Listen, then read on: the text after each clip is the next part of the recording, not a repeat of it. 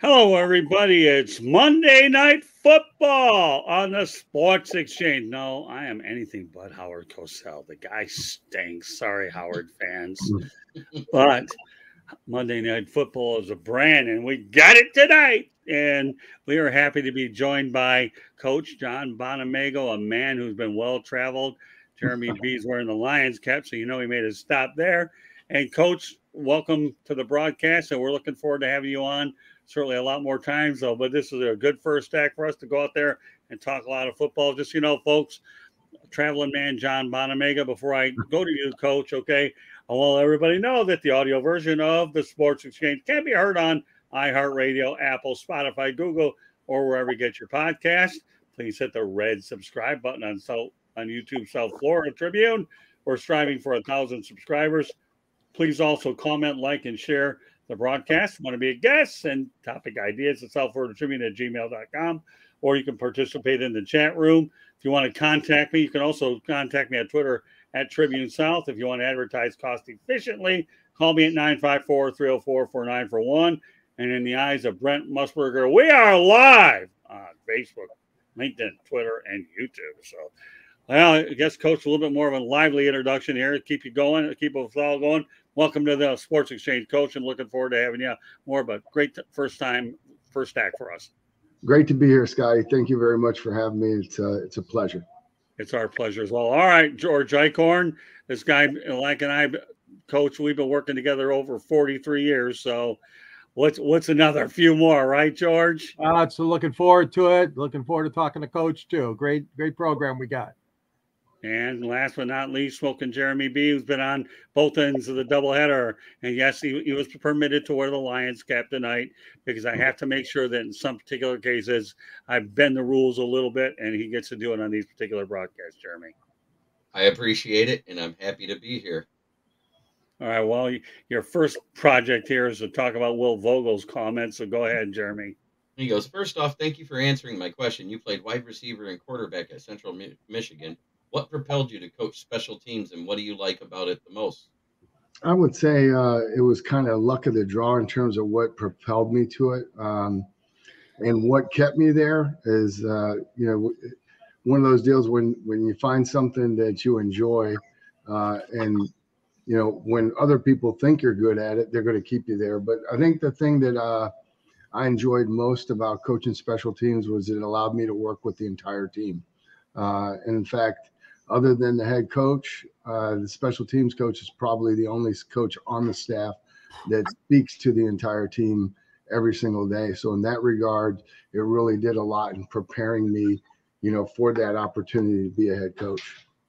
Now, I got to say one thing about Coach. Him and I are actually Kennedy babies. He was born in 1963 in August.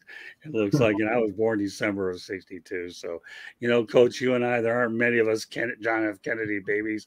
I don't talk politics, but it's okay to mention John F. Kennedy, knowing that we're both a rare breed here. What can I tell you? All right, well, let's start from the beginning, okay?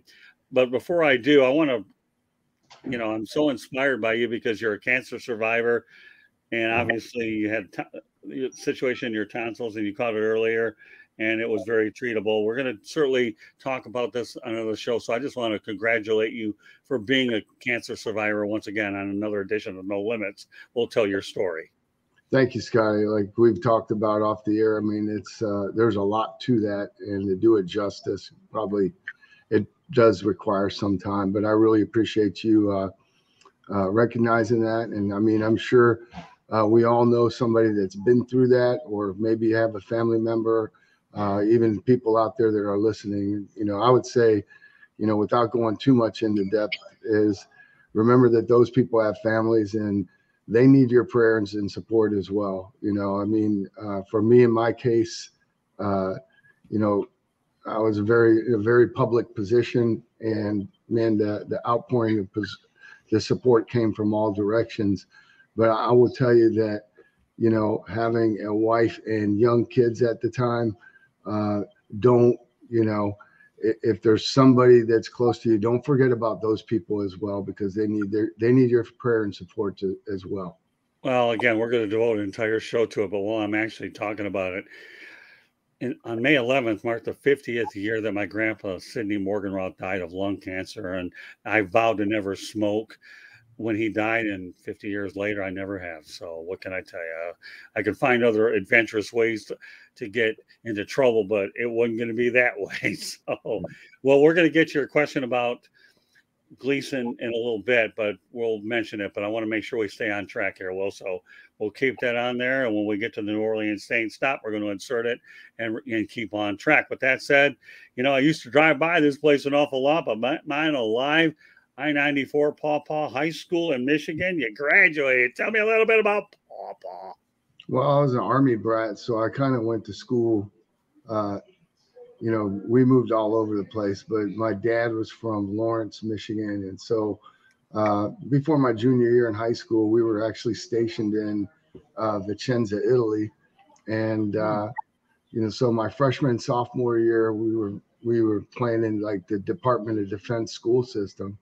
And I think my dad had enough vision to know that, at that point in time, I was a big fish in a small pond. And, back in those days, if, it was before the internet, right? I mean, there was no huddle. I mean, I remember our high school games were filmed on 16 millimeter film. And so if you were going to be recruited, you had to be someplace where those college recruiters were going to get a chance to see you, watch you play, or come into school to watch that one copy of the game film that the head coach had locked up under, it wasn't going to leave the building. And so it was a lot different time. And I was grateful that my parents trusted me, grateful to a lot of people that they kind of took me in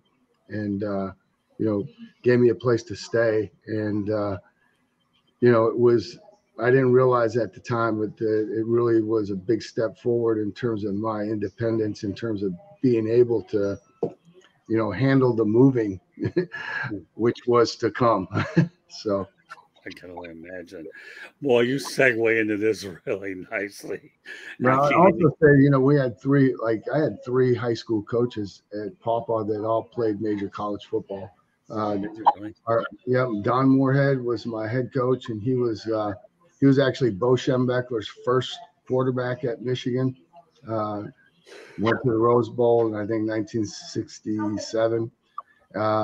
Kim Rokamp, who was an All-American at Michigan State, and then Rick Smith, who was an All-MAC player at Western Michigan. So that was one of the reasons of, it was an attractive situation for me. Was the staff was so experienced, and they were all former college football players.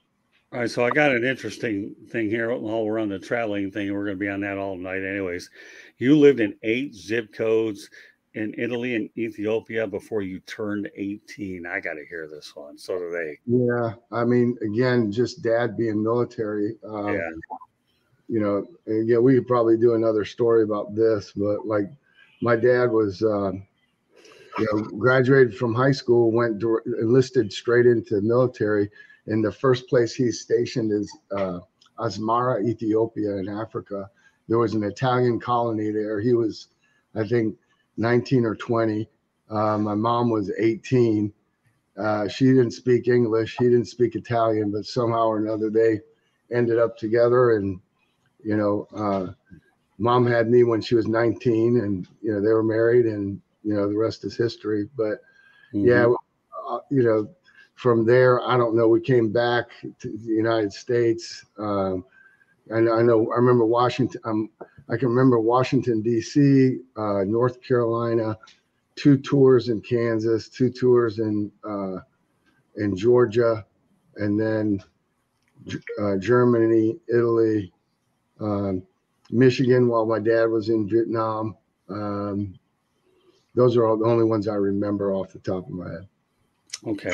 Will Vogel alluded to this a little, but we're just, and he already talked about you playing wide receiver and quarterback over at Central. But the reality is you also graduated in health and fitness back in 1987. So while you were playing quarterback, how important was it to have a degree like that in health and fitness while you were playing, so you have a better appreciation of conditioning and so forth? Honestly, I mean, I think it was great, but truthfully, I mean, I had no idea what I wanted to study when I went to college. I knew I wanted to play college football, and I think I don't want to minimize the education that I received because Right.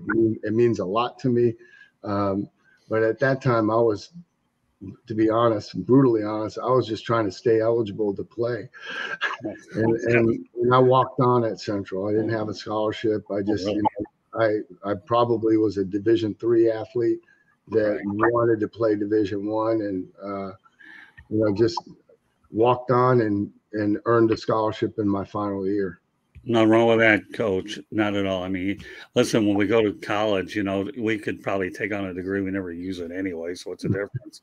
You certainly, obviously, your history speaks for itself that you were able to use the education and be a part of football. So now this is where it gets really fun for us. We're going to talk about your coaching stops and the frequent flyer miles you have. So I don't have a calculator. Don't ask me to come up with all this stuff. I'm not going to do it.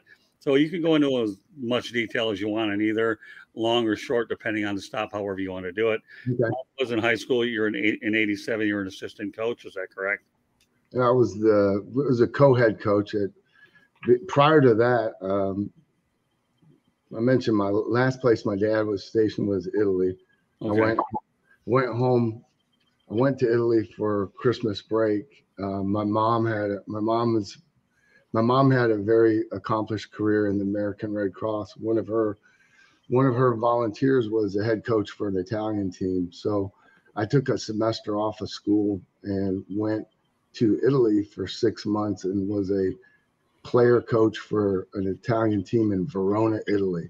Okay. Verona Redskins, if I remember. The Verona Redskins. Yep, you got it. And then came back, and I had 8-9 credits left to graduate. So I was the co-head JV coach at Mount Pleasant High School while I was, finishing up my undergrad. So that sounds good.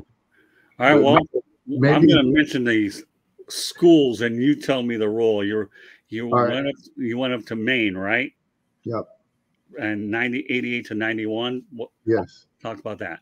Graduate assistant. Again, 3 head coaches in 3 years. It was Tim Murphy, who's at Harvard now. Tom Lichtenberg came in, and Coach Lichtenberg really gave me a big break because as a second-year graduate assistant, smaller school, but still, great experience. I had the opportunity I was actually the wide receiver coach, met with the guys, put in the game plan, graded everything,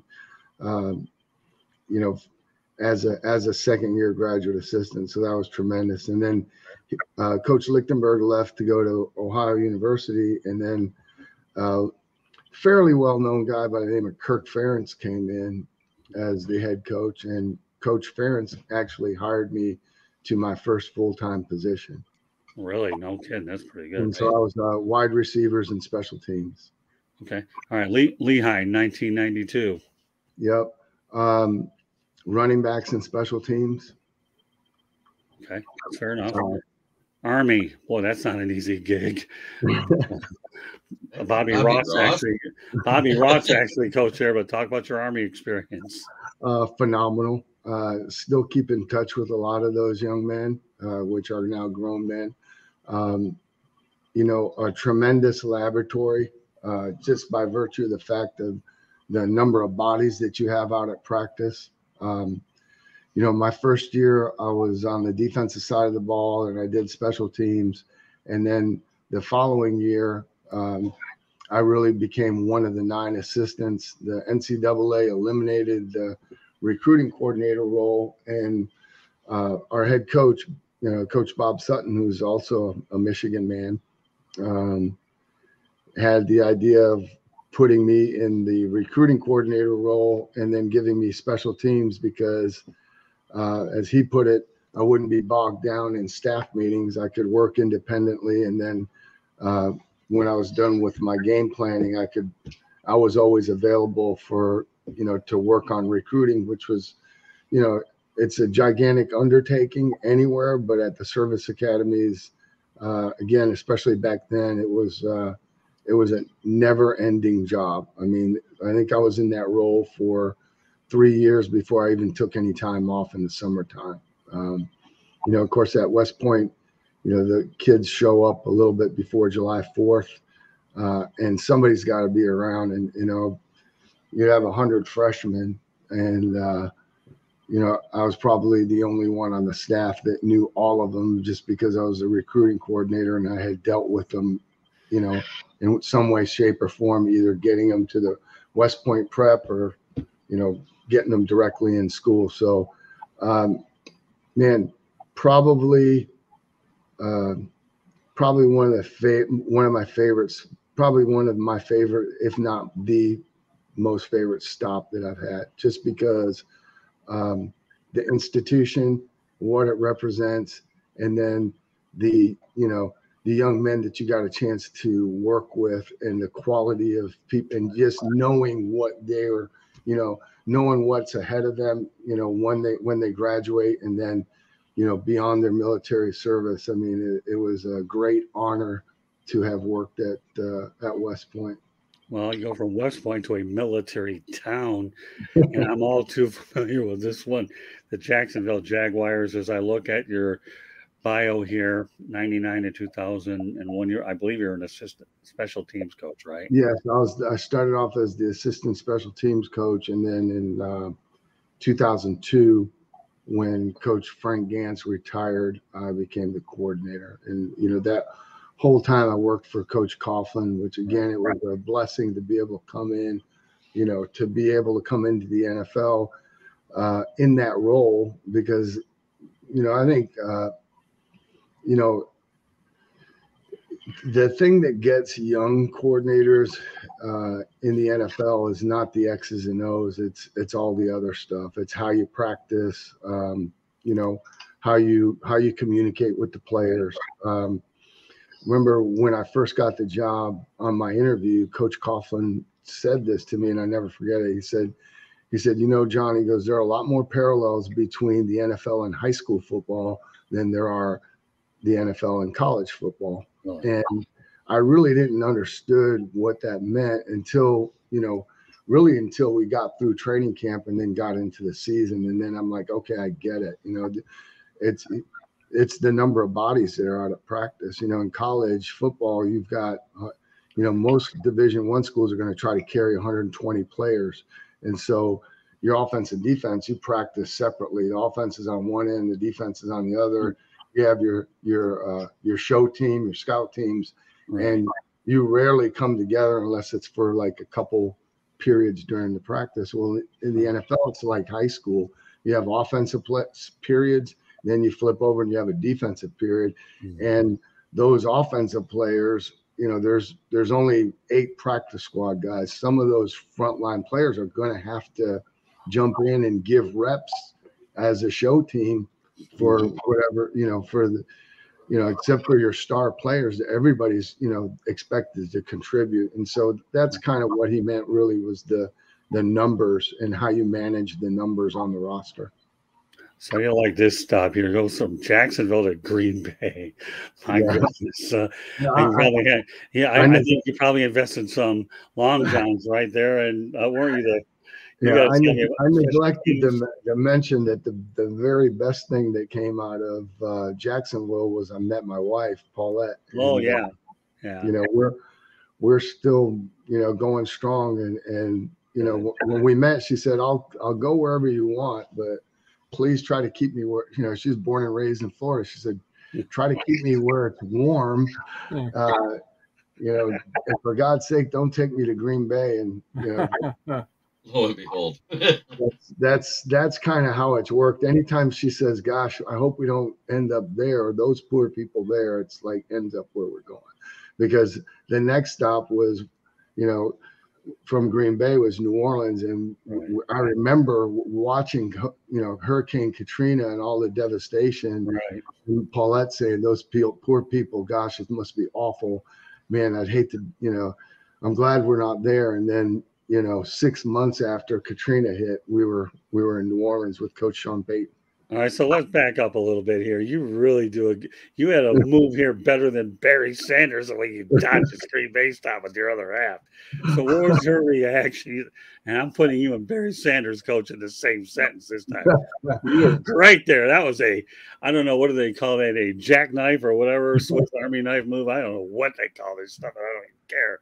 So what was your wife's reaction when you ended up going to, no, I'm not going to. Surprisingly, I mean, maybe not surprisingly, if you met Paulette, she loved it. I mean, she did, because, gosh, she grew up going to football games and at the Swamp. She's a ball chick. She knows more about football probably before she met me than a lot of men do. And so, once she got up there, she was good. And our daughter was born. So, I mean, she was pregnant half the time we were there. So that helps, that helps.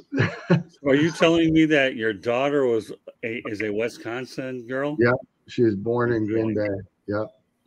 Wow, that is interesting. Okay. Two boys born in our sons are both born in Jacksonville, and our daughter's born. She's the cheesehead. She's born in Green Bay.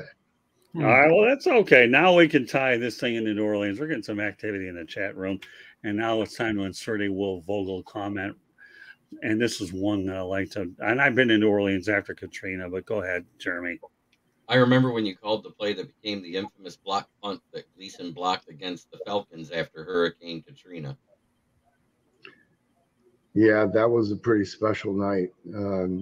Just the energy in the stadium. I mean, I think there were two Bonos in the house. There was the U2 Bono, and then like I say, the Me Too Bono, which is me.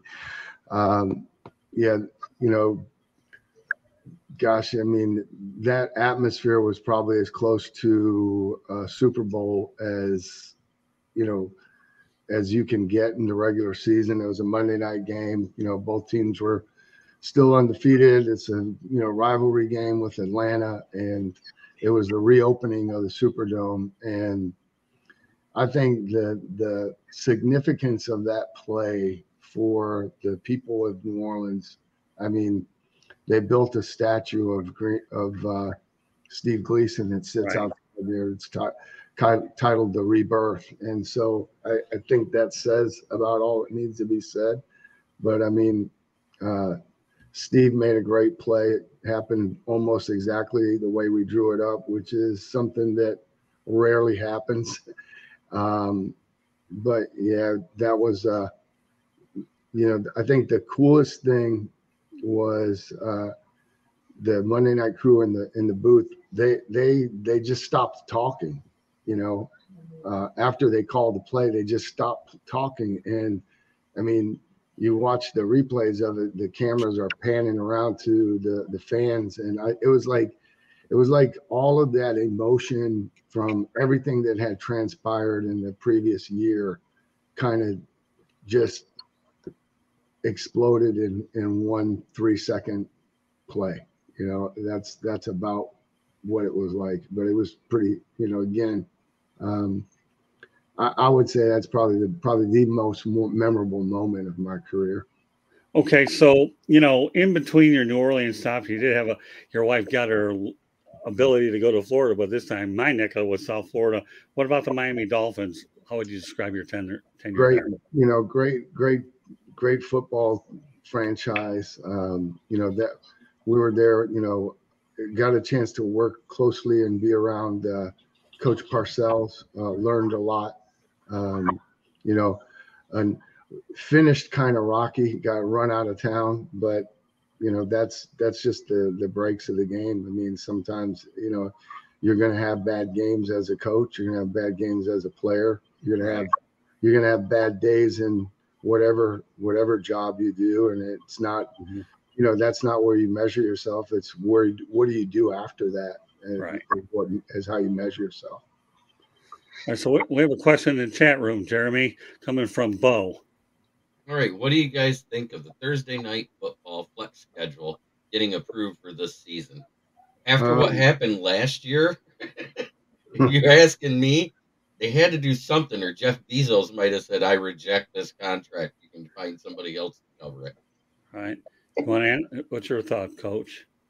well, I always look at it from the standpoint of the players. I think those Thursday night games, as popular as they are, and as much as a fan as I like to watch them, um, that's a really tough turnaround for the players to play on Sunday and then come back on Thursday night. Um, man, flexing them, you know, that that'll be interesting because I think mentally, you know, I, I, it's going to be interesting, and I hope that they give them at least a week in advance so that they can be prepared because when you do those things, your routine's going to be different, and that's that's the only thing. I think it's great for the fans. My concern would be for the players and recovery time and preparation time and all those things. Great question, Bo. Really, that was an excellent question. Yeah, very George, good. any thoughts about this one, George? I'm against it. And Coach, I got to disagree with you. It is a slap in the face to the fans. Fans plan their trips to the stadium with their families. They rent hotel rooms. They rent campgrounds. They plan it out. And then the NFL comes along with the big, mighty television sword and says, oh, sorry. I mean, I agree with you. They are going to give them notice. I think they said as much as 18 days notice, 15 days. I read something today, but I don't like them. I don't like them at all, and I never will. I'm sorry. Thanksgiving Day, I'll give you that. That's a holiday. That's a tradition. But and the players too. I agree with you, Coach. I mean, it's hard for the staff and hard for the players and the training staff to get everybody ready. But like I said, my overriding thing is you're really disrupting the fans. Well, yeah, especially if you flex it, right? And change are they saying you were going to play on Sunday and now you're playing Thursday? Right. They're moving it up 3 days. Right. Yeah, that's going to be it's really actually 4 weeks notice they give when they're going to flex it, according to Bo. 4 weeks. Okay. Well, that's even 28 better. days. Because at 28 days, you usually don't get a cancellation fee. If it's within like 10 days, you do. So I get it. I mean, the only thing I'll add to it is NFL players are a creature of habit. That's all I can say. And Coach, you know that everybody, they're all in a routine, right? So they expect certain things to be a certain way. When you play a Thursday game, you don't, you're not practicing that week. You don't. I mean, they're going to be walkthroughs. Walkthroughs and a lot of video. Yeah, walkthroughs, as much video as you can, and you're trying to carry as much from the game plan from the previous week into that second week, just because you won't have time to install. All right, so let's go back to your second tenure in New Orleans. Obviously, at that point, it's 2011, and Vogel makes yet another interesting point that play needs to go to Canton if it's not there. Yeah, I mean, and let's not forget it's ALS. Lou Gehrig's disease. So, tell me what it was like in 2011 playing for, being a part of something like that. That was it was great to be back. It was awfully, I needed a lifeline, and Sean Payton gave me a lifeline. And, it's funny because I was a coordinator there, and Greg McMahon is a good friend of mine, was my assistant. And then in 2011, I came back and we just reversed roles. He was the coordinator and I was his assistant. And, one of the things that I got to do was take Steve Gleason. And, when we went to that final playoff game in San Francisco, which was, that might have been the most physical game that I've ever been associated with. I mean, that game was insanely physical. But I took Steve and I got him on the plane and got him off the plane and turned him over to his brother. And then after the game, got him from his brother, got him on the plane and got him back off the plane when we got back to New Orleans and turned him over to his wife, Michelle. So, I am a big believer in providence, and I think that God puts us in the places where He wants us, where He needs us, and you know, I think that I was supposed to be back there for those reasons, and it was a great year. It was tough because my family stayed in Florida, so we kind of we commuted that year, but there's a lot of good memories from that season. Are you still in touch with Steve Gleason a lot? Yeah, I mean, periodically I check in on him. It's a little bit easier to communicate with other people that are closer to him, because I mean, for him to communicate now, it's all via text message, and he's still plugging away. I mean, he's doing well. Good. All right, well, let's go back to Jacksonville. You had another tenure there. This time you were with Mike Malarkey. Yep. That was a rough year. Yeah, I actually covered it. Well, I believe that we'll keep that one of your shorter comments. I believe that you won just a couple of games, right? If I remember right. Yeah, I think we won 2 or 3. I can't remember. Yeah, I believe. Yeah, but you obviously work with my good buddy Dan Edwards. Dan Edwards is certainly one of the nicest guys you could ever really one of the best in the business, right there. Yeah, he's a guy that I think so much of. Good friend of mine. I'm looking forward to seeing him in the chair. All right. Now, Mr. Ballrake has a Detroit Lions hat on there. And now we take our way back to the Midwest. You're with the Lions from 13 to 14. Tell us a little bit about that. Tremendous. It was great to be back in Michigan. Jim Schwartz and Coach Caldwell were both outstanding to me. That team in the first year in Detroit, I mean, we were loaded. We were, we might not have been a great team, but we were a really good special teams outfit. The next year we lost a couple of guys, not as good, but those were really 2 really fun years. Always appreciated the Lions, but maybe not so much until after I worked there. The Ford family and what they put into that franchise. I mean, they really don't get enough credit. I think they don't. I mean, as fans, when we expect a lot, as we should. But I really think the Fords go. It's just, I'll say this. I've worked in a lot of great organizations. None were better than the Detroit Lions in terms of a work environment, having all of the things at your disposal to help you do your job to the very best of your ability, and knowing that you had 100% support by ownership, and just doing everything in a first-class manner. I mean, there isn't anybody in my mind that has done a better job than the Detroit Lions. Okay, Jeremy, go to the chat. Dom DeRubis, one of our Detroit buddies, says, question for John: who is the best kick returner you ever coached? Darren Sproles. I know it. I'm sitting there. I'm going, well, I'm looking at the years, and I think he just missed out on Stefan Logan. Yeah. So it had to be Darren Sproles at that point when I'm looking through those list of teams. Yeah.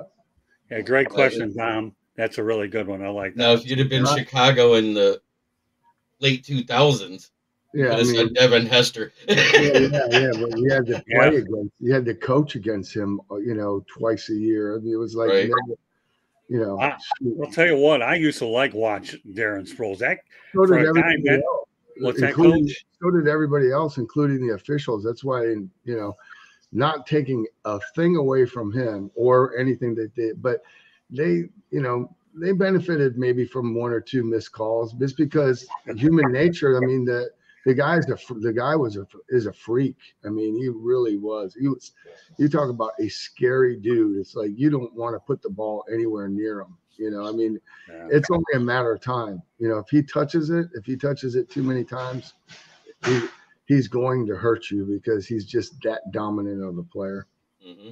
Yeah, well, Don DeRubis brings up another interesting point that Jeremy just touched on. Mel Gray and Devin Hester, they were over Devin. He's saying Mel Gray over Devin. Yeah, Mel Gray. He goes, I said it. He was great. Yeah, I like Mel Gray. Mel Gray's kind of the guy that, well, Mel Gray was probably the, the first guy that was like, became known for that, right? I mean, they're, I don't ever, I don't like rankings, Yeah, like, I don't rank them either. I don't know. But I think they're both guys that are, they're both Hall of Fame caliber players for certain. So, all right. Well, I'll tell you what, Coach, we're going to keep the chat room going. Then we'll keep your stops rolling at the same time. All right. We'll go back to Will Vogel. So I love about an active chat room. It means I'll never lose my voice during the course of the show. All right. Go ahead, Jeremy. Are you close with anyone who's still in the NFL, player or coach? Considering he just coached 2 years ago, I'm quite sure he is. Thousands. Right. I'm looking at this list and I was like, it's one of the reasons. It's one of the reasons that BSN hired me. I think is because of my network. So, and ultimately, I'm kind of mad at myself. I didn't make this point earlier, but I know when we were talking the other day, I said it. But it's really not about the places so much as it is the people that are there, right? I mean, it's the individuals, the coaches, and the players that are in the hallways every day. That's what makes a place special. It's not really the colors or the logo on the helmet. It's the people. And I was just very, very fortunate. I've been very fortunate that I got the opportunity to work with and around a lot of great people. I think one of my pet peeves is that a lot of people tend to characterize stereotype professional athletes. And I mean, we do, there's some a-holes for sure, but the majority of the guys that I've worked with have, they want to get better. They want to be, the game's important to them. They want to learn that, they're professionals, or they want to learn to be a professional. And again, the overwhelming majority of the guys are awesome guys. And every profession's going to have, one or two bad apples here and there. But unfortunately, in our society, is we would rather put the guys that screw up and do dumb things. We want to put them on a pedestal, or, because it's more interesting to talk about that than to talk about the 20 other guys that are, doing everything right and have foundations and have charities and are, doing things to try to help people. All right, so I've got to answer this one here. And so you guys take it for what it's worth at face value. All right. Duncan Lozinski, how can you guys be talking about football at a time like this with the Panthers in the Eastern Conference Finals? Duncan, I'm putting it up here because you know what? I have a responsibility to realize that I know where your allegiances are. So what I'm going to do, Duncan, with this comment is I'm going to ask you to be our crack update person about the Florida Panthers, and you're more than welcome to give us updates so that we can count you as the guy that's leading breaking news about the Florida Panthers and the Carolina Hurricanes. So with that said, Duncan, the next thing I should hear from you in the chat room is a score, and we might even comment on it. But thanks a lot for, hey, listen, you're tuning in. We can't be that bad, right? You're watching the Panthers and watching us. So we'll just take that, Duncan, as a very nice compliment. Thank you very much. So there you go. Well, Joshua Bernstein says 1-0 Cats, but Duncan will still make you our crack guy anyway. So, all right. So let's continue on as the victory tour for Coach Bono continues. You went up to Central Michigan. You were their head coach, 15-18. And obviously, you had 4 teams. I know your last year was a little rough, but talk about your entire experience over at CMU. I mean, very gratifying for the most part. I think it was a goal of mine to be a head coach. Specifically, I had, it was kind of like the dream job for me. And if it had gone according to plan, I'd still be there. I mean, I had a tremendous amount of love for the institution and the football program there. Inherited a pretty good team. Went to 3 bowl games, the first 3 years. And, in the last year, we were just a really young team. But, I've been asked, am I bitter, for being let go? And the answer is no. I mean, when you get into this profession, you understand what the pitfalls are. What the risks are, and you have to win. And if you don't win enough, then you're probably going to lose your job. And I think we were 1-11 that last year, and that's simply not good enough. Even though we're young, and there's a lot of things that contributed to that, but the bottom line is, it wasn't acceptable, and it wasn't acceptable to me or anybody that's a fan of the program. And they deserve better. Do I think I should have gotten fired? No. Is it justifiable? Absolutely. Because I didn't win enough games that year. Wished I would have had an opportunity to, redeem myself with one more year, but, the powers that be didn't grant that. And so, we hold our head high, we march forward, and, I'm proud of what we did. I'm proud of the things that we did accomplish there. We brought we had a share of the MAC championship in the first year. We brought the Michigan MAC trophy back to Mount Pleasant in 2017, which it had been, 10 years since that had happened. So there was a lot of positives, and, got to see a lot of young men graduate. They're doing well. And there's a few players that we coach that are still playing and making a living out of it. And so I look back at it as mostly positive and really no regret. All right. Well, you stayed in the state for another year with the Lions in 2019. What's your thought? Good year. Learned a lot. Again, tough year record-wise. I mean, at any level, when you lose your quarterback, it's going to be a rough. You're going to have a hard time. Right. In the NFL, I mean, I don't know how many guys we played that year, but there was only one of them that was named Matt Stafford, and it just puts so much more pressure on every other part of the team. When you don't have your ace in that position, and there was a big bloodletting after that year, and so I had to go find work again. Okay. And obviously your work went to Southern California, where you were with the Rams in 2020 and 2021. And yes, you did get a Super Bowl ring while you stayed around and gutted it out all this long. So let's just talk about the time you spent with the Rams. First year of COVID, man, what a challenge, but we still managed to make it in the playoffs. The following year took a different role, like senior coaching assistant. Right. Again, good year. Had a chance to actually, be in Florida working remotely that season, which was a huge bonus. Right. Missed being at the games and everything, but it was still, still able to get my work done and meet remotely with the Q, quality control guys, and, do whatever projects they asked me to do. And, it was, would have been a little bit more fun to have, actually been there every day if we'd have known we were going to win the Super Bowl. But when I had that chance to move back to Florida and not have to pay whatever 16% income tax in California, it was like getting a raise, like getting a big raise. So I'm glad. Was happy that we did it, and my family was very happy that we did it. Yeah, to the tune of 16%. I didn't realize it was that high out in LA. Oh, Everybody talks about Southern Cal.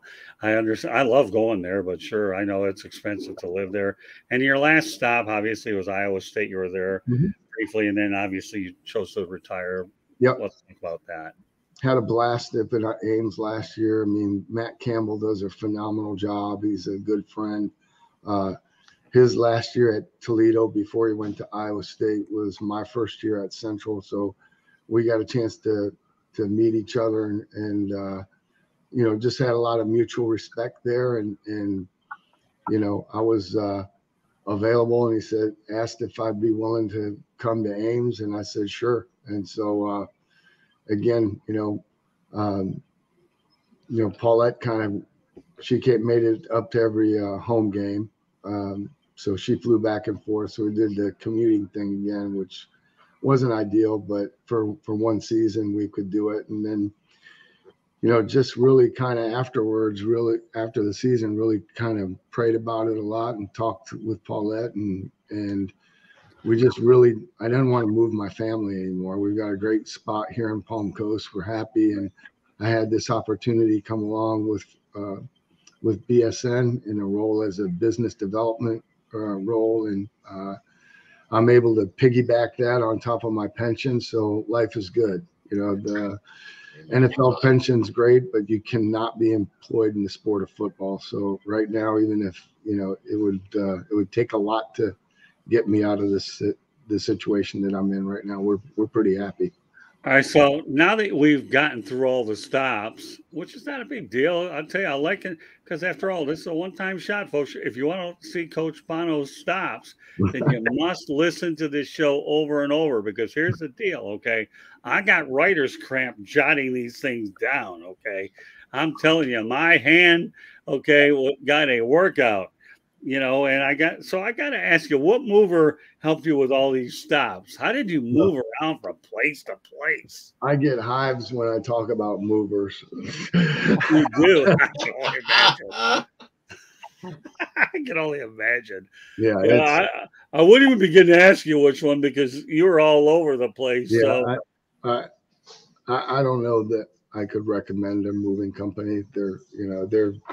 They try, they do, fortunately, in the NFL, most of the time the clubs, cover your entire move, because otherwise you'd go broke. You really would. Especially when you move twice in 1 year. Yeah. Yeah, right.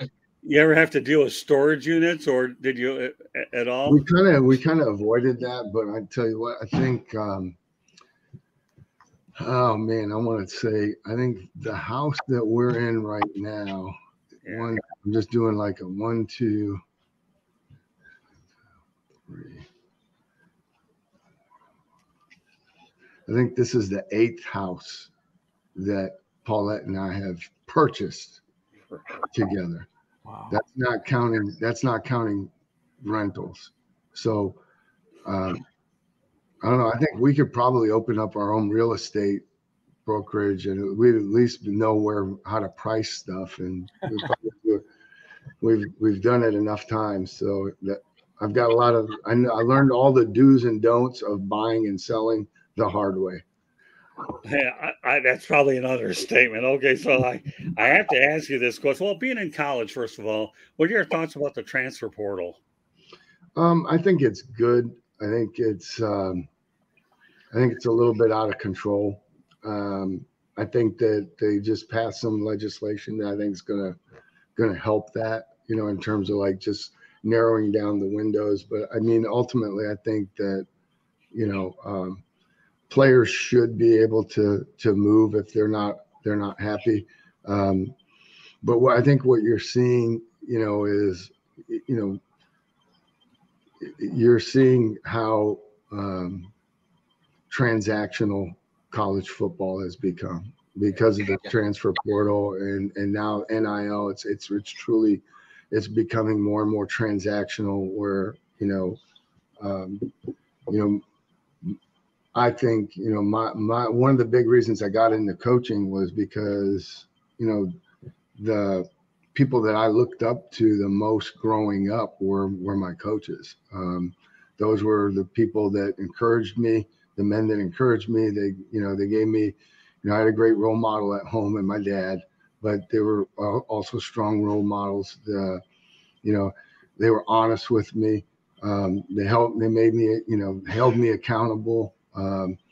they taught, learned how to handle success and adversity.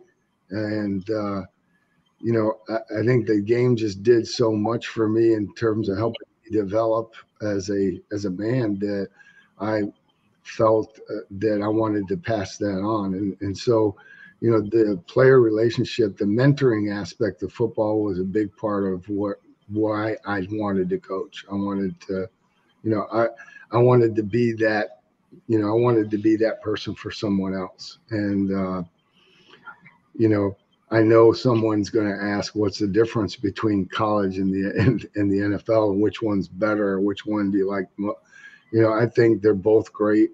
I think in college football, you do have the opportunity to make a bigger impact on a young man's life. And I think we're losing a little bit of that because of the transfer portal and maybe NIL and those type of things. Well, there you go, Don DeRubis. All right, go ahead, Jeremy. The transfer portal and NIL are right on the cusp of destroying the archaic nonsense that is college football in a good way. But it's also done some damage to some smaller schools. So I see both sides of that. But the reason why the NIL was put in, and I'm going to stress this, is because they lost all that money from EA Sports because they didn't want to share it with the kids from those video games for the college football and college baseball games. Those are due to come back now within a year or two. So when that happens, that money is going to go into a trust fund to each kid's image and likeness that they get upon graduation. Yep. Okay, I'm all for that. Yeah, and I think the NIL, the way it's written, I think it's a good thing. I do. I think that, but again, whenever there's gray area, you're gonna find people that are gonna try to work in the gray to bend the rules, or skirt it. And so, unfortunately, that's what's happening. I mean, some of the dollar figures and stuff that are getting thrown around for somebody, some of these kids who haven't even played yet.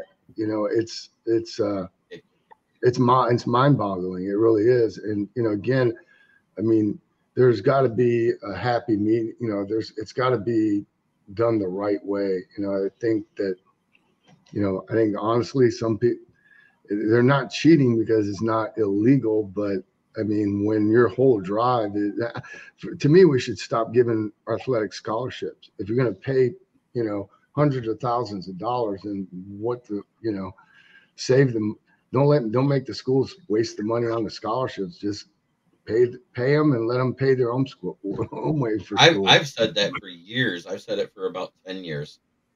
DC 8091 for my the college kids generate millions upon millions of dollars for these schools programs, and they deserve their cut. I agree with that. Mm-hmm. Okay, next one. Hold on. Okay, go ahead. Yeah, this is a buddy from my channel. The transfer portal sucks except for kickers. All right, I want to get to a couple of interesting points. Those are pretty good. All right, Coach, I'm going to drop a couple names out there for you, okay? Right. Mike Sherman, Tony Soprano, what do they mean to you?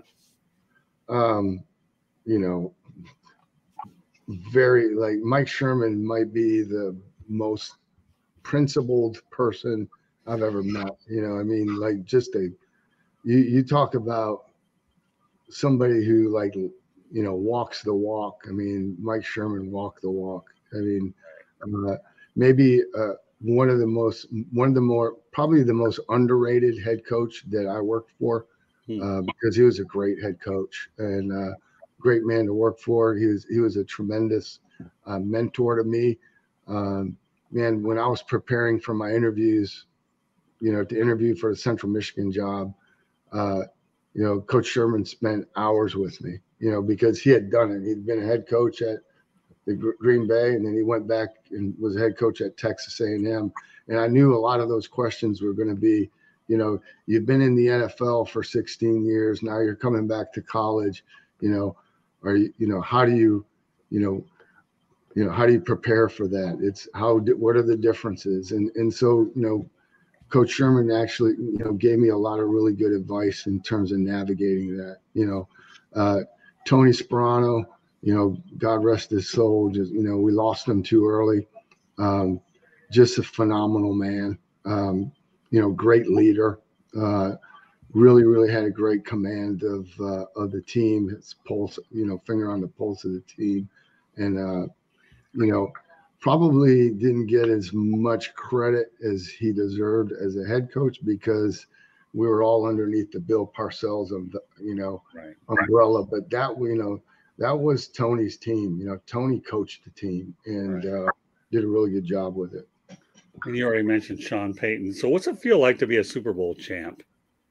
It feels great. It's like almost like you get that. I think you have a monkey on your back, until you win one, and then but then it's like, okay, you want that again. It's like you want to feel that again, and so it is like a drug. But there's to be able to say that you were a world champion, there are very few people that get to walk around and say that. Yeah, you did it with Matt Stafford, and you also did it with a kid here from Deerfield Beach named Brandon Powell as well. Brandon Powell's a great kid. I had a chance to meet him a couple times. So let's talk about Stafford, Brandon Powell. BP, we had him in camp in Detroit. Actually, he didn't make our team, I was just really happy to see him get a break and stay and contribute and have a great year and win the Super Bowl. Okay, a couple more questions. I'm going to turn over to George and Jeremy. First of all, okay, what stop was your most rewarding? Oh man, again, not to dodge a question, but I'd say they're all rewarding in one way or another because, again, we're talking about people.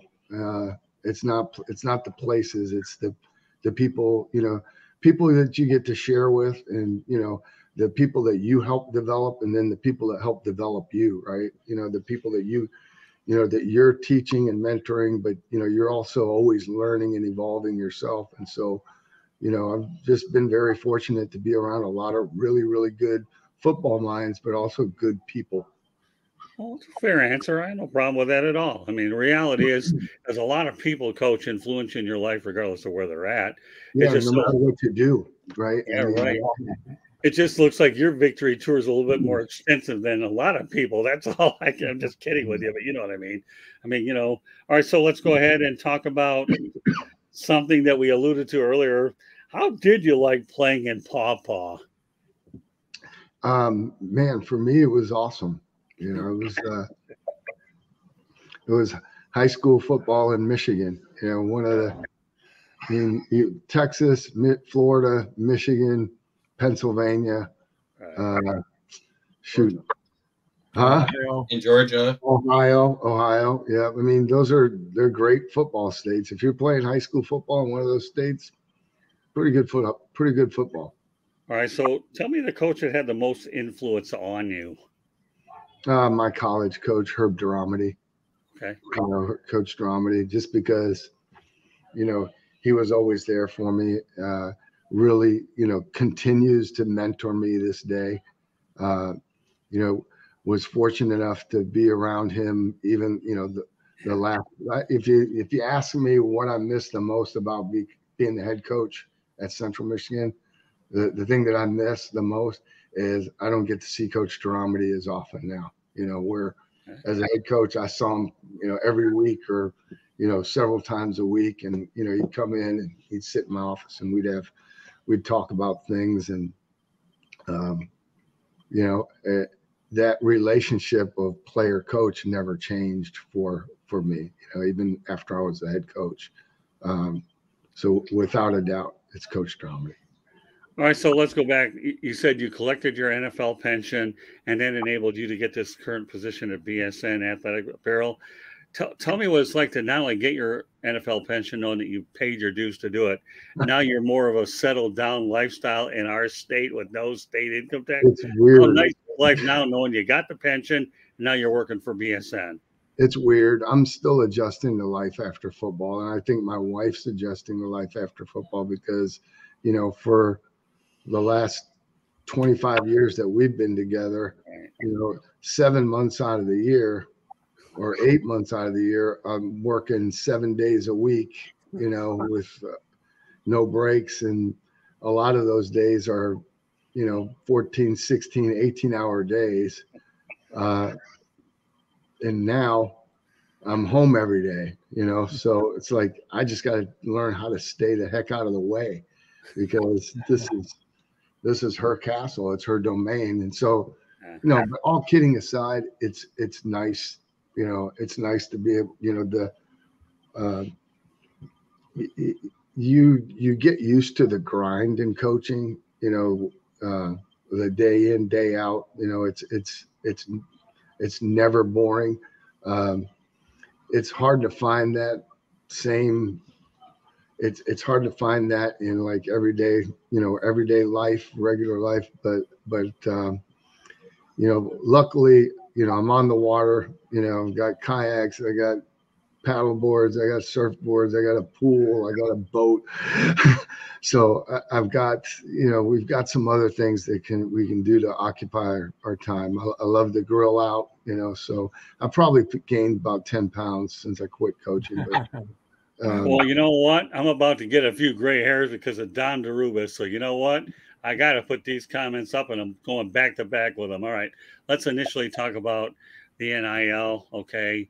Jeremy, read it, and then and Coach, you're going to love the next one. And if DeRubis plays his cards right, and yes, DeRubis, if you play your cards right, then I'll mention this on the next, after we get done here. So go ahead, Jeremy. NIL also saved Alabama from what should have been the harshest sanctioning since the SMU death penalty. He's not wrong. I don't know.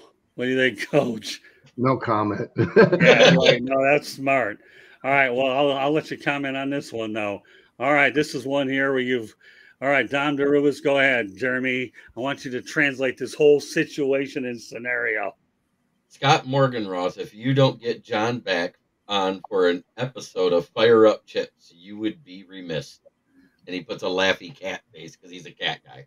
Yeah, okay. Well, hey, John, is it safe to say we're going to have a lot of fun doing more of these broadcasts or what? Sure, absolutely. Anytime. I'm game anytime. Oh, yeah. There you go, Dom. Okay. So stay tuned. John is anything but a one and done. All right. With that said, I'm going to turn over to Jeremy, George. And, you guys have been very patient. So go ahead, Jeremy.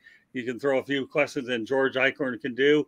And by the way, just so you know, Coach, okay, George actually is an author and he's going to tell you a little bit about it in a little bit. I'm gonna send Jeremy one of these bad boys. Yes, I'll take one. That being said, Coach, so you got to coach many players. But while you were head coach at Central Michigan, tell me what it was like working with Cooper Rush. Cooper is phenomenal. Cooper is like a coach on the field. Just an outstanding person, outstanding player, and just really, really, really proud of him. Really happy for him, the success that he's had. It hasn't been easy. I mean, he's undrafted, right? He's an undrafted guy, and he's going into his, 6th year in the league. That's hard to do. That's really hard to do, especially at that position. So, and when he's gotten his opportunities, man, he's done what those of us who know him knew he would do. It wasn't, people ask me, am I surprised? No, I'm not. I'm not surprised at all, because I just know how intelligent he is. I know his skill set, and I know how hard he works, and he's just doing the things that he's always done. He's got a great process, tremendous work ethic, and just really, really proud of Coop. And not only is he a great player, he's got a young family, doing a great job as a husband and a dad too. And those are really important things. I love this one. Cooper Rush costs a lot less per win than Rain Dakota. George, you're getting all. Poor money, George. All right, well, that's all right, George. George, it's your turn. Go ahead. Go ahead, Yes, You know, George. Coach, a lot is said about coaching trees, okay? Mike Shula's coaching tree, Bill Parcells' coaching tree, and a fellow that I think gets kicked in the butt always, and a good man, and a Hall of Famer, Bill Belichick. I want to ask you about that. What is that true about coaching trees and some not being good and some not? And I know it's hard for you to comment. You've got so many coaches that you work Well, with. you I would, think Belichick gets a terrible shake. yeah. Well, you would say Bill Belichick's off of, he's part of that Bill Parcells tree, Yes. right? Because that's who brought. I mean, he coached for Parcells. Tom Coughlin's on the Parcells tree. Sean Payton's on the Bill Parcells tree. Tony Sparano was on the Bill Parcells tree. Mike Sherman was on the Mike Holmgren tree, which would be the Bill Walsh tree, right? Yeah. So, yeah, I mean, they're real, right? They're real because, the thing that you can't manufacture in any business is experience, and you prepare and you study and you work and that's why opportunity is so precious, right? Because that's the only way you get experiences by someone deems you worthy of an opportunity and gives you that gift, and then you try your best not to screw it up. And boy, but man, you could make an argument that that Belichick's probably eclipsed Parcells now, in terms of, but I would think that Bill would probably, Coach Belichick would probably give a lot of credit to Bill Parcells. All right, this one cracks me up. I have no George, or was that a word salad? All right, I got to put this up, Coach. Bill Vogel says I'm on Scott's coaching tree. He's my mentor, is what he follows up with. Yeah. And then, God bless Vogel. Yeah. He was a work in progress in the beginning, but this guy has come a long way, Coach. I'm telling you. He is. I've got a lot of guys in my tree, but Will Vogel's progressing pretty quick. All right. And now here's another one here from Tom. Tom Marubis has got one of the most unbelievable sense of humor I've ever seen. Go ahead. Belichick's coaching tree does not exist. It's a few broken twigs. Proximity to greatness does not equal greatness. Ask Matt Patricia. Listen, Coach, let me tell you something here. Here's the rule. You don't have to come on everything. If you decide to laugh, it's okay, because you know what? This is what pays the bills, and we got people like this in here talking about it, and it means it's all good. I doubt that Bill cares. Yeah. Hey, Coach, I'll tell you what. You want to know how that guy found me over there, Scott? I commented on his Inside the Pigskin one night, and they brought up Matt Patricia. And I've called him that since day one with that whole New York Jet Monday Night Football home opener fiasco. And he said, I got to talk to this guy. He kept saying it the whole show because I kept giving good comments. Yeah, well, not only that, though. You want to know some, Coach? You talk about coaching trees. I won't mention the name of the network, but I got removed from a group because the guy that was running it thought I was going to take all of his talents, and I committed grand larceny, snapping up smoke in here, and that was the end of my time in the group. So you know what? No disrespect to that organization. There aren't many people that would crack our lineup anyways, but this guy here, Ballrick, he not only cracked it, he smashed it open. But, I want personality, charisma, that kind of stuff. You've dealt with how many different personalities, Coach, have you been around? Come on, really? A lot of them. That's my point. Thanks. The one thing you have to learn, though, Coach, GMTA, you know what that stands for? No. Great minds think alike. Yeah, okay. Okay, so that'll be one of the things I bring up from time to time. Also, on our early edition of Inside the Pigskin, okay, Mel Farr Jr. You ever heard of Mel Farr Sr.? Yeah, sure. Yeah, well, his son, Mel Farr Jr. is my co-host. So I told Mel that I'm bringing you on, and you and Mel are going to be on some shows together, buddy. I got news for you. He's looking forward to it. I mean, hey, this is what it's all about. We building relationships in and out of the organization. We come back, we have fun. If people can't have fun interacting with each other, then I've done a horrible job. selecting the talent. So, George, okay, you talked about coaching tree. I'm sure you got another question or two lined up. Well, the other one I wanted to ask you about, Coach, is the decision to send a team to a bowl game at Central Michigan. We've got this bowl in Detroit, the Motor City Bowl. It's had different names over the years. And I know how excited they are here when Central Michigan or even Western, is picked to play in Detroit. But from a coaching standpoint and from a athletic standpoint, would the team be better off trying to go to an out-of-town bowl game, or are they very happy when, let's say, Detroit would pick them for the bowl at Ford Field? Well, to me, it was a win-win. And I'll say this, okay? I called it Maconomics. All right. The Mid-American Conference doesn't have the money that the Big Ten has or the SEC. So, financially, it's a much better deal to take a bus down to Detroit than it does to charter a plane and go somewhere else and play. Not only that is, the majority of our players were from the state of Michigan. And so playing a bowl game in Detroit was like adding another home game for us. Man, yeah. That was my first year, so I didn't have a lot to compare it to. But looking back, the Quick Lane Bowl, which it was when we went, those people did a fantastic job with everything. Just the accommodations, where we stayed, the activities. You wouldn't think there's that many great things. There was a ton of activities we did, through the bowl game that. The kids had a blast. Their families, their families could all afford to go there and be at the game. We had a great turnout for the game. We sold a bunch of tickets. Yeah. I mean, you'd like to, everybody wants to go to some exotic, location, but you're in Detroit, but you're also getting to play in the dome. You're playing indoors, a controlled environment. It's, I really, for Central Michigan, if someone said, you're going to go to bowl games the next 5 years, I guarantee you can go to a bowl game, but you're going to have to go to the Quick Lane Bowl. I would take that deal and do backflips. I'd be ecstatic for it. It was a great experience, for our team.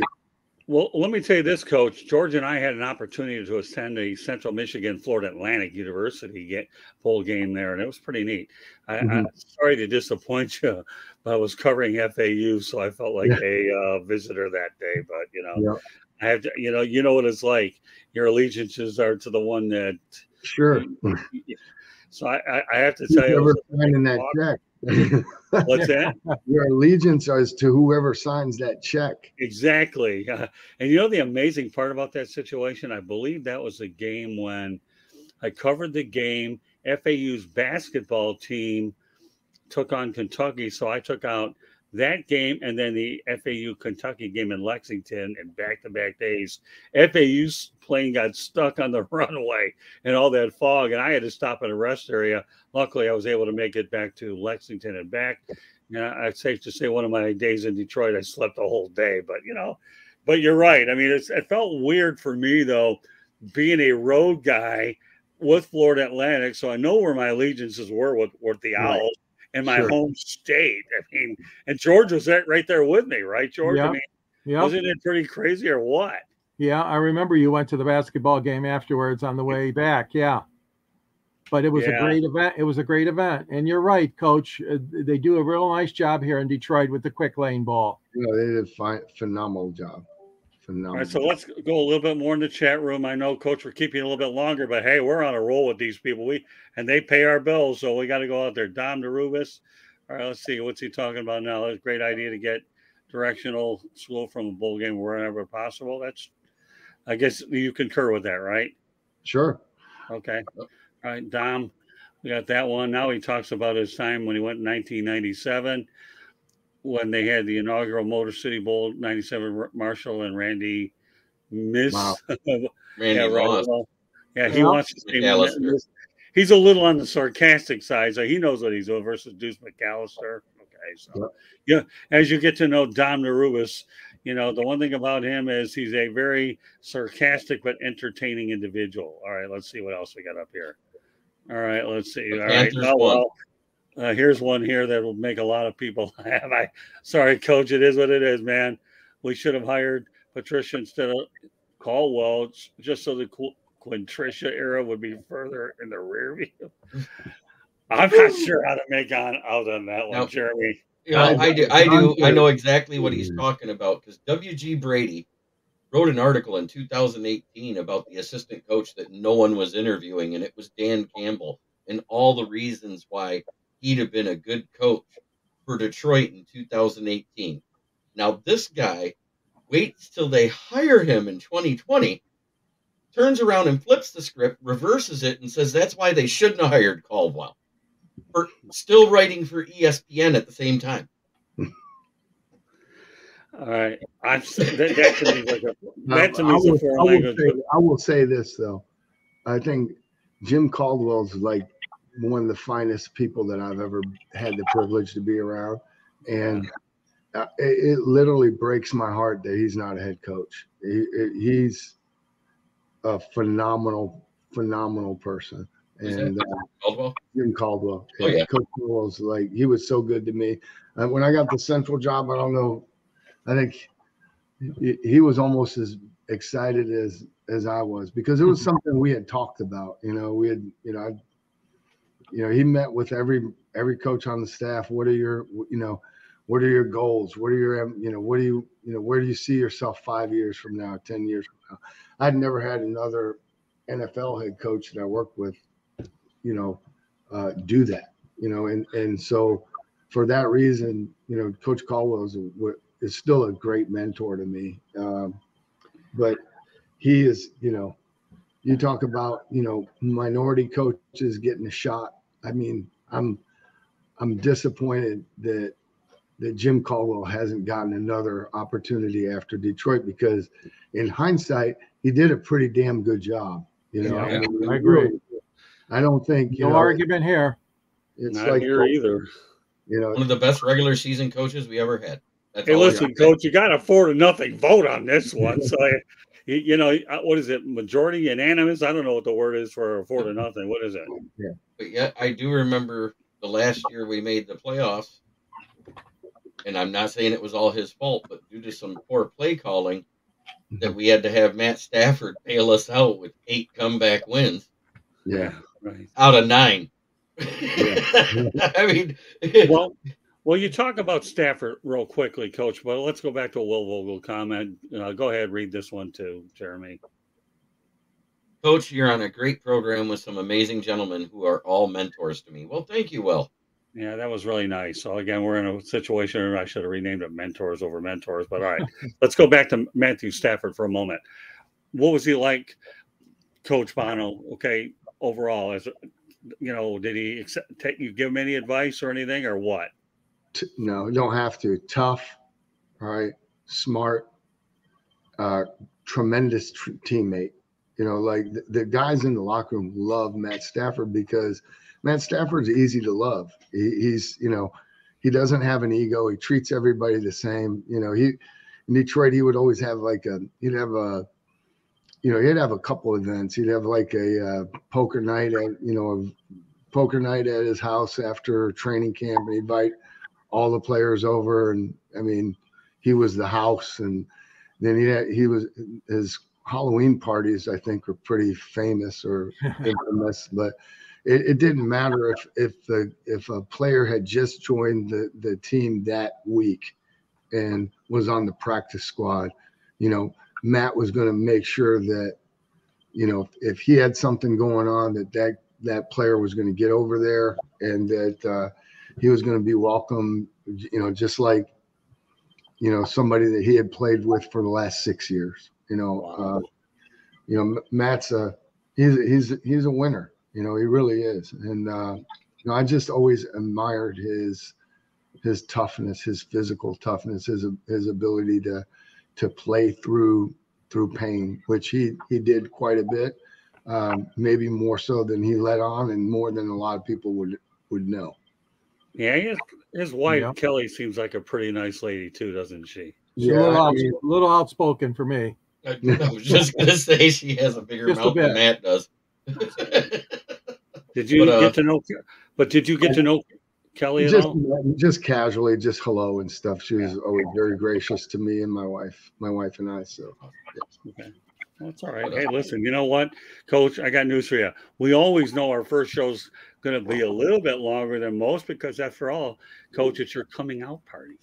that being said, I wanted to go back because we did miss one comment from Dom that he asked him. Go ahead. When you were coaching here that first time between Schwartz and Caldwell, wasn't that the same year we had Jeremy Ross returning kick? Yes, yeah, I love Jeremy. Yep. And I remember he went to the AAF for a minute too, didn't he? That little league. So. Yeah, he was playing for the team that was winning it all because he was returning kicks for them too. Yeah. What league did you say? That AAF, the one that broke up after 5 games. Oh, I thought you meant Arena Football League when you said No, AAF, American Allegiance Football. Oh, what it was called. I don't even remember it. Don't even remember it. Hey, Coach, it's funny how he brings it up, though. And let's go to Don's comment, but Jeremy brings up an interesting point, okay? Oh, go ahead. Why don't you go ahead and read that, Jeremy? Because now you got me intrigued about something. Go ahead, Jeremy. Yep. Matt Stafford should have been the next Brett Favre or John Elway, but all the missteps by the front office, constant turnover with coordinators, minimized him. He's absolutely right. In his tenure, I think he had 10 different offensive coordinators and 4 different coaches. Yeah, I mean, that's a lot. That's a lot for a quarterback to overcome. It is. One of those was the ghost of Vince Lombardi, his kid. Mm-hmm. Yeah, Joe. I think that was Vince Lombardi getting in his head from behind the grave, saying, "Sabotage this guy." It was funny. All right, so now Jeremy brings up the AAF, but now we have the USFL, the XFL, and the Canadian Football League.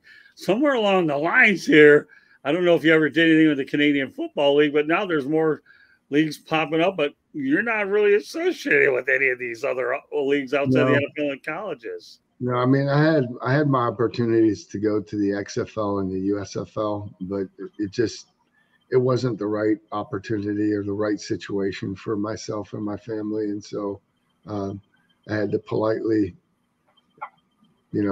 decline. But I mean, I think it's great because, it just gives more players an opportunity to play.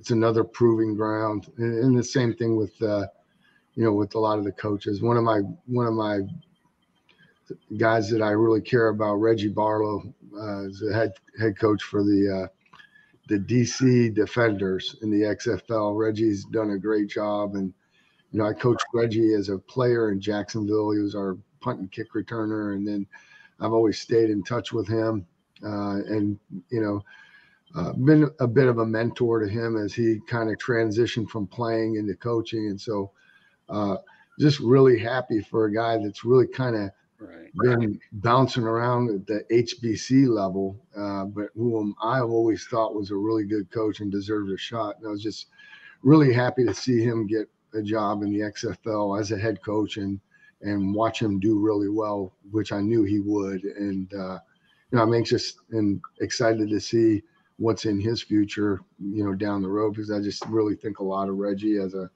human being and then also as a coach. Well, when you talk about your wife not wanting to go to cold climates, could you ever have imagined her in the Canadian Football League? No. No.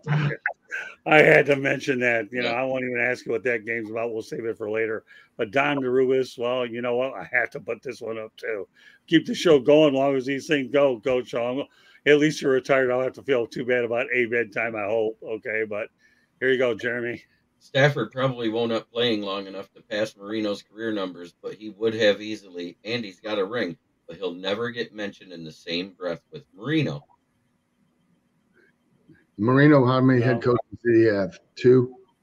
Yeah. Shula and Jimmy Johnson. Right. Pretty good. All right, so let me ask you a question about this. I'm glad Don brought it up. I've always wondered about this, and now I think you're the right guy to do it. Okay. We all know that Don Shula, and I worked with him actually, coach. I worked with the Lions, the Jaguars, and the Dolphins back in the early '80s. Okay, Mhm. and I got to know Coach Shula a little bit. He taught me some things. Coaches, what's so good about coaches too that people don't understand is just because we're writers doesn't mean us younger guys can't pick their brain about what it's like to be successful. And I've done that a lot of times because we're human beings. Coaches are designed to really mentor and give advice. I don't care if you're playing or not. Shula was good about that. But do you think toward the end, okay, that Marino might have been a little bit too selfish about numbers when Jimmy Johnson tried to go out there and have a balanced running attack because he knew the ticket to winning a Super Bowl as he did a couple of times with the Dallas Cowboys? I mean, let's face the reality. Dan Marino had a lot of good receivers. He really, really did. Mark Duper, Mark Clayton, and the list goes on, and Nat Moore. And I was down there for a lot of that. But then Jimmy Johnson, there's a guy that likes to balance. So, what are your thoughts about the way Marino handled things, his approach? And of course, Tom mentioned doesn't have a Super Bowl ring. Man, I've had too many concussions, and it was too long ago. I don't remember any of that shit, Scott. Well, you know what? You know what? I wish I had a few concussions so I didn't have to memorize it because I have to deal with it in our neck of the woods. Okay. But you know what? No, I'm not asking it to downplay No, I really couldn't. I don't feel like I can't comment on that. I don't know. I no, wouldn't. I know. And I can appreciate that, but is it common or not common? Okay, let's take Marino out of the question, where sometimes quarterbacks sacrifice numbers and not for the actual balance attack, and that may hinder their ability to get Super Bowl. We'll take Marino out of the whole thing. Mhm. Man, to me, it's like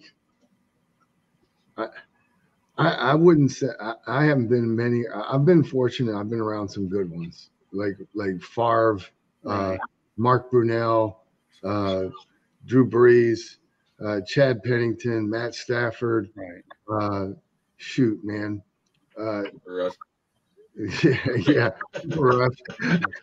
I had to go there. I mean, great players want to win. I mean, that's I think the frustration that you see when most players come out, and a lot of times it gets labeled as selfishness, or it's on teams that aren't winning, and those players feel like maybe they're not being utilized or they're not getting opportunities because they want to win. Right. Rarely, I would say, the guys that are doing it to try to, those guys, we're not talking about those guys typically because they don't last very long. They just, if someone's that flawed in their character and they're eventually, when the talent levels off, or your tolerance for that as a coach or as an organization, is very little, unless it's like an example of a player whose talent is just above and beyond.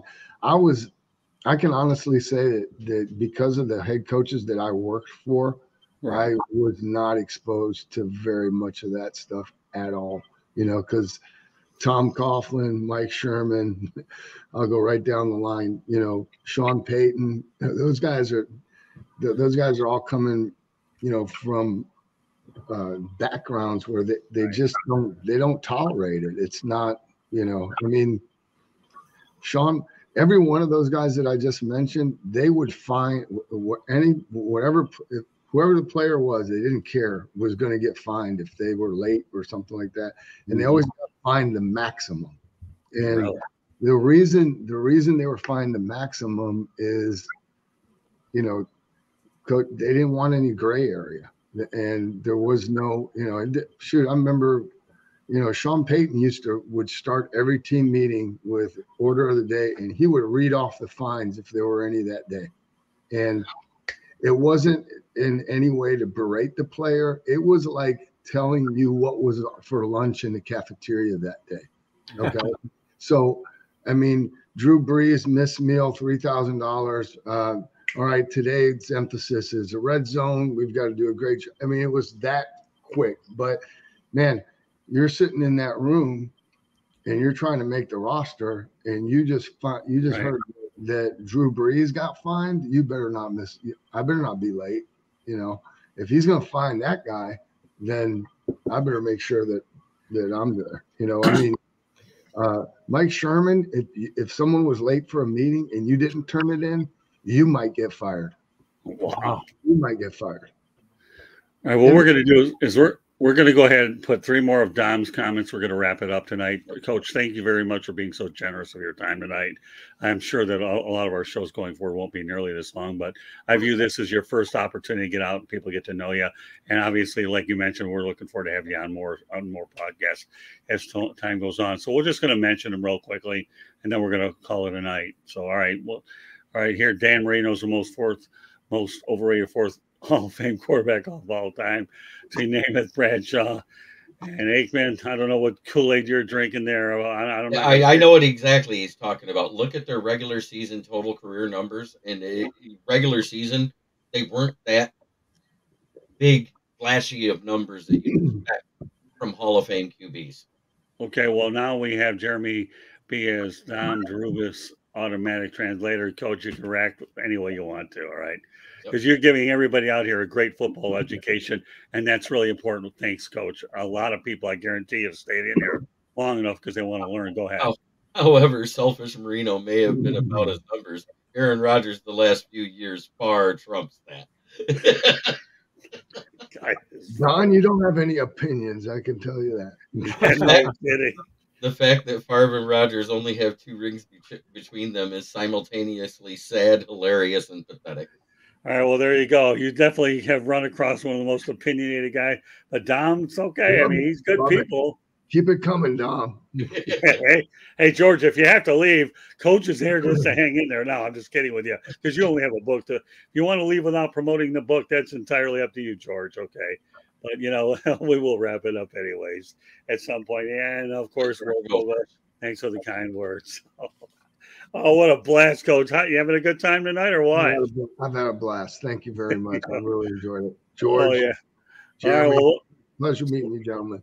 So with that said, let me go over a couple more things real quick here locally. Just so you know, the audio version of the Sports Exchange can be heard on iHeartRadio, Apple, Spotify, Google, wherever you get your podcasts. Please hit the red subscribe button on YouTube, South Florida Tribune. We're striving for 1,000 subscribers. Please also comment, like, and share the broadcast. Want to be a guest? Send topic ideas to southfloridatribune@gmail.com. And you can also participate in the chat room. Boy, if you're anything like Dom DeRubis, you got to get in here quick because we're bringing a lot of people in. If you want to advertise cost efficiently, call me at 954-304-4941. You can also contact me on Twitter at Tribune South as well. We are live on Facebook, LinkedIn, Twitter, and YouTube. And if you wonder why my voice is getting hoarse, well, who cares? I'm enjoying every last bit. All right, Don, you want more last thing? All right, there you go. I think Coach can live with this one. Not too controversial, right? One last thing, go Lions. And Lion King from my channel comes in and says, I heard we passed on Marino. Well, so did a lot of other teams. So, Lion King, you're right. And that's why Miami landed. The worst one was the one that Dom mentioned earlier, is that we passed on Randy Moss for Terry Fair. That worked out great, didn't it? Well, yeah. All right. Well, we'll leave it at that because we know George Eichhorn's approaching his bedtime. Yes. So should we let you promote your book first, George? Or you want to wait till the very end? We can promote it. It's a book I wrote, Coach, called Detroit Sports Broadcasters on the Air. A couple of your buddies are in there, Coach. Okay, I'll give you some names: Mark Champion, Frank Beckman, Jim Brandstatter, Dan Miller. Nice. I go back to Van Patrick and Bob Reynolds, 2 of the great announcers that did Lions football forward down the field with these guys. And the book is available. There's a link at the end of my column on the Motor City Tribune page for the book. But yeah, I had a lot of fun doing that and going back in the football days, those old broadcasters, man. I bet you did. That sounds awesome. It is. It was a lot of fun. And Scott's in the book too, but not with football. He's in for tennis and boxing. Yeah, Muhammad Ali and Jimmy Connors, Coach. What do you think? Wow.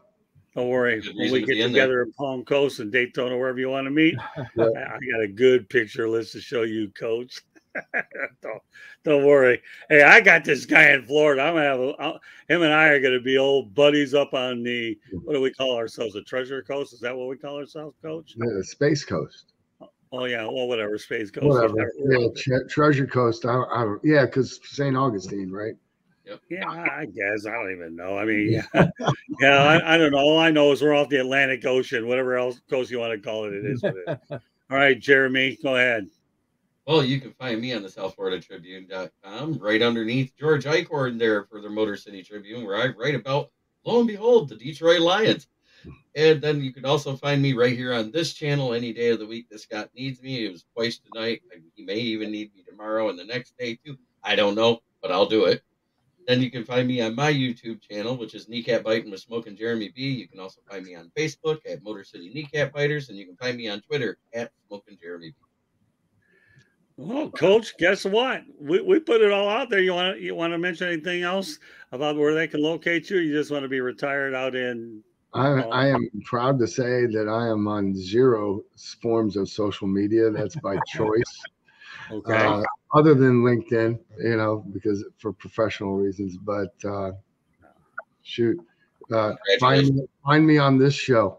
Yeah, well, you know what? I got news for you. I'm glad you brought that up, though, Coach. That's how I did contact Coach Bono, anyways, on LinkedIn as well. And obviously, and you know what? Well, let's put it this way. You're on the Sports Exchange. You're going to be on Inside the Pigskin. We're going to put you everywhere. Fire up Michigan for a hot minute. You got a taste of what you're in for. Can you handle it, Coach? Oh, yeah. It was fun. And one last thing I want to do, special shout out to Candy Ebling, does an unbelievable job keeping everything up there. And our website's www.southfloridatribune.com. So with that said, I hope you've enjoyed this broadcast with Coach Bono, his first act. And obviously we're looking for a lot more of them. You talk about a hit and a guy with who's a traveling man. I can tell you one thing that we do have to look forward to, though, Coach, and I mentioned this at the top of the show. You and I will do a one-on-one interview soon enough about your being a cancer survivor. That's something I want to do.